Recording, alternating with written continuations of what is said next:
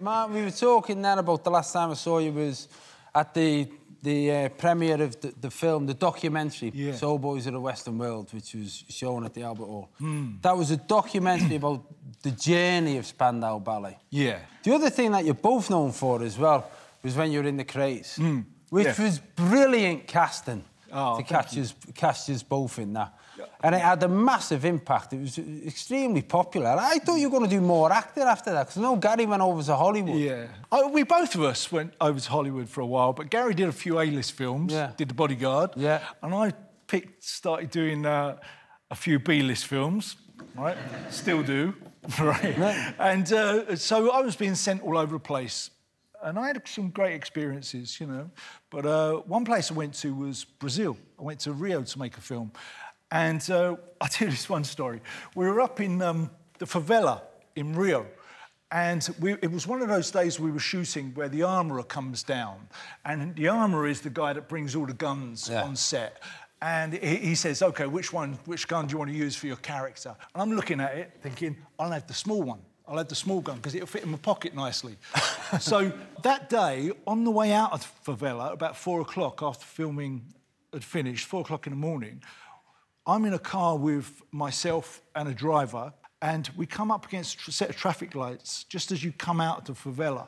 And as we pull up at the traffic lights, I see these two guys coming off the pavement, both of them holding guns, right?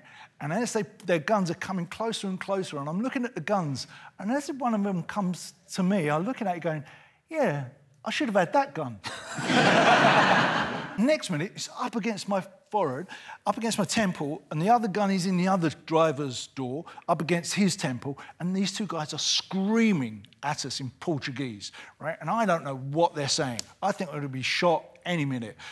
But I start to think, after about 30 seconds of this screaming, I start to think, you know what, I'm going to have to make a move here because I ain't going to get killed. So I start to open the door. And as I open the door, I felt the car door just get jammed off of me. The guy picks me up, slams me against the car, spins me round, looks at me straight in the eye, and he goes, Spandau Ballet. No!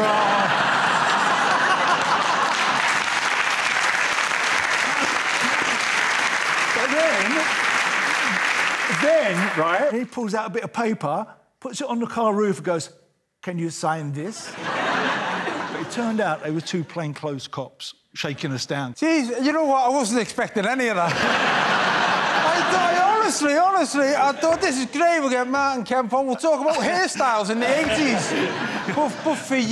but for you, that's not the first time you were close to death. Obviously, you had the brain tumours as well. Yeah, I mean, in '95, you know, I was away in Vancouver. I got sent over to Vancouver to do a show called The Outer Limits. And I was playing this old professor. So I'm in makeup and they're pulling on this old bald wig onto me, you know, with some whiskey grey hairs sticking out.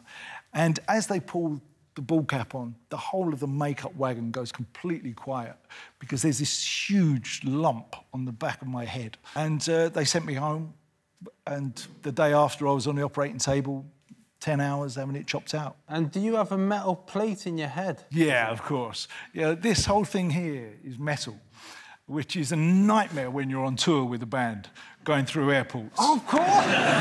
Absolute nightmare. So how do you explain now? You go, I've got a metal head. Yeah, but I try to, but now, you know what? I just go, forget it. Just shake me down, because it doesn't matter what you tell them, they're going to do it to you anyway. Take your magnet and just go... Yeah. Just walk through it already stuck on. With a fridge magnet and go, look, I can't help it.